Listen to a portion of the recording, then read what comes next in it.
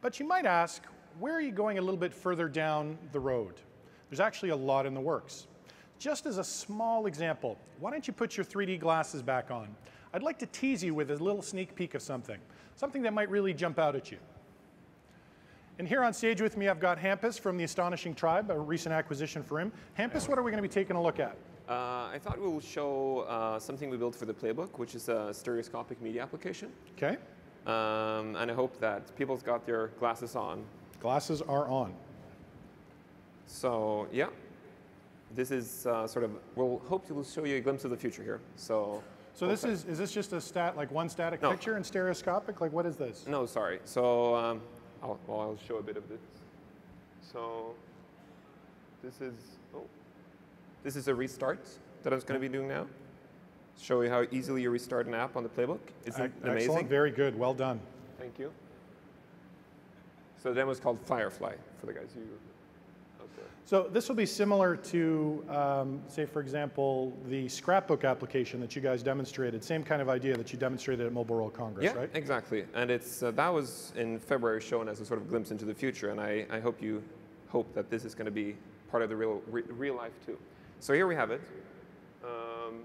The Photos app, the media app, the Photos app. Oh, sorry. So stereoscopic content showing. I'll show you.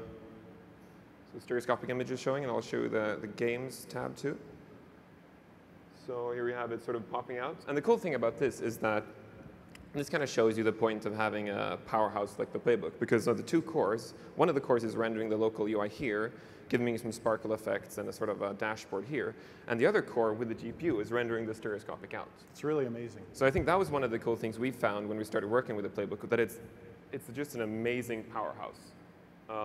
And this is 180p out, HDMI out, full-blown HD. So full 1080p in stereoscopic. Exactly, and 60 frames per second. So really, the performance that's sort of needed for human beings to like it.